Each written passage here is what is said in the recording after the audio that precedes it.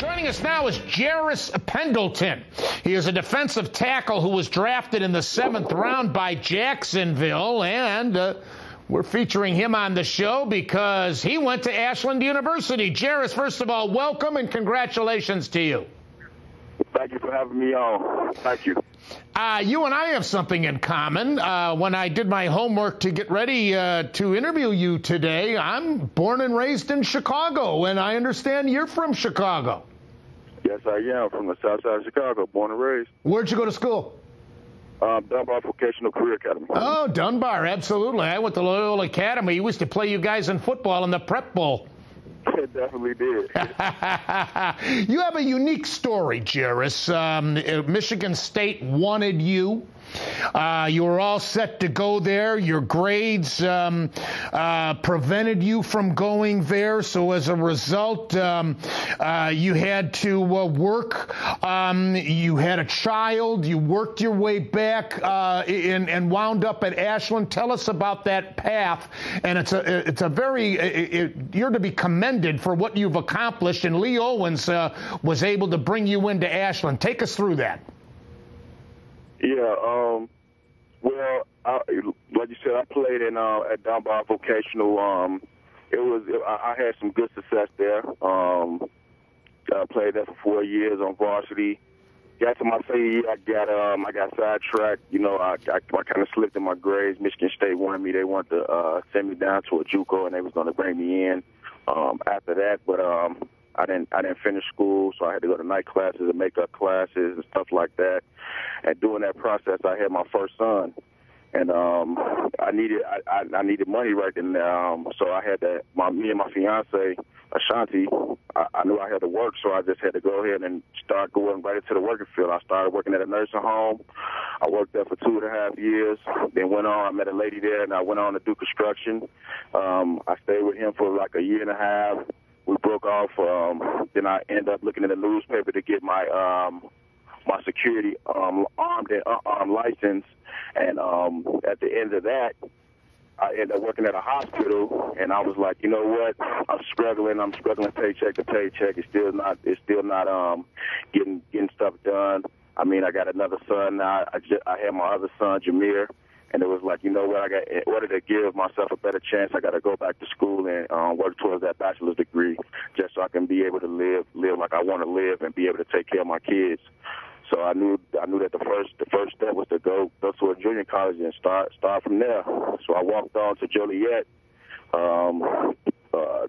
enrolled in school, and just told the coach, I was like, I might as well try to get back into the football thing and not give up on my dream. And I ended up playing football, started there for 2 years, earning a scholarship to Ashland, played here for 2 years, and I ended up in this position right here.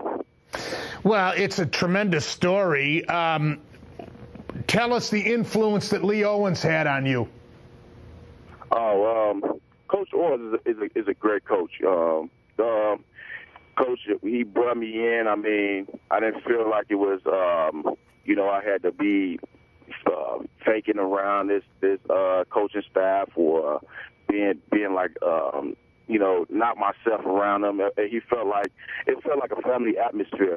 Coach, he really helped me out a whole lot. He saw what I was going through, what I was trying to achieve. I mean, it was just he made my transition easy, and I thank him for that. You know, did this come? I mean, maybe it was in the back of your mind because you're such a good football player. But I mean, let's face it, you're up there in years as far as football players are concerned. You're 28, which ironically is the same age as the quarterback that we drafted from Oklahoma State, as you know, Brandon Whedon. But let's face it, you went back to school to get an education to support your family. Did you dream about perhaps getting recognized by some scout and having a shot at the NFL, going to a small school like Ashland? Oh, definitely. I mean, that was part of the plan. I mean, in high school, I always wanted to go to the NFL, and I had dreams about it, but I didn't stick to it. And I said, how can I push my kids when they get older and tell them, follow your dream, don't give up. Anything is accomplishable. If I gave up on my dream, so I was like, you know what? If I'm gonna go back to school and get my bachelor's degree, I'm gonna do it all. I'm gonna go back and play football, and hopefully it leads to the NFL. But I mean, if it don't, then I'll fall back on my degree. But I mean, I can say that I gave it a shot. That's great. How did you get discovered? What scouts from what team discovered you first at Ashland?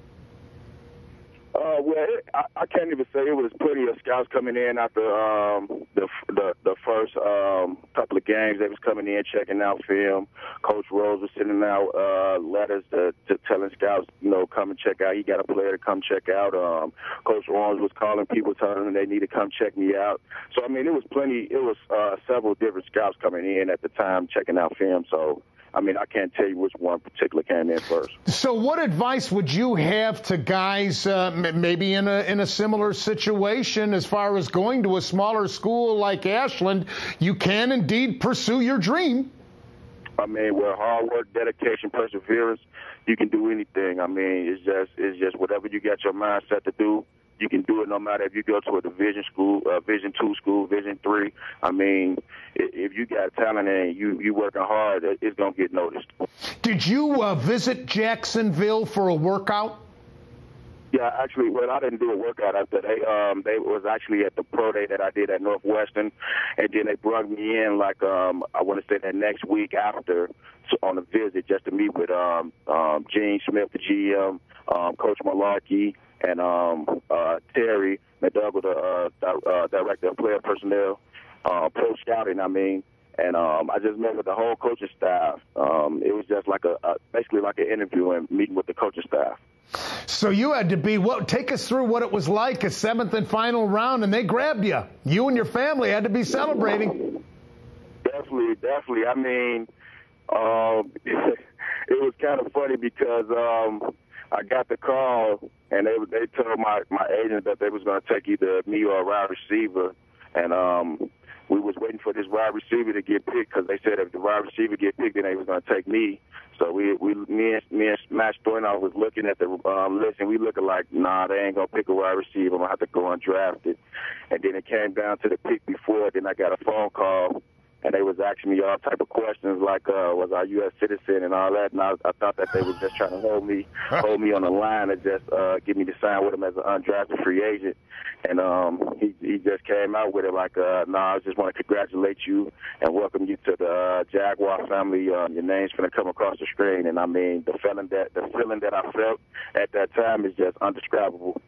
Are you a U.S. citizen? Where do they think you came from, Venus? Right.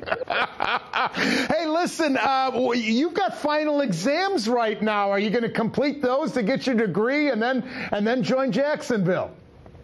Yeah, definitely. I'm still working towards my degree. I got another year, but I am going to get my bachelor's degree. I only need 33 more hours. And, but right now, once I finish with this last final, I'll be down in Jacksonville working towards a roster spot. Jeris, it's a great story, and I wish you nothing but the best for you and your family, and thanks for joining us on the show.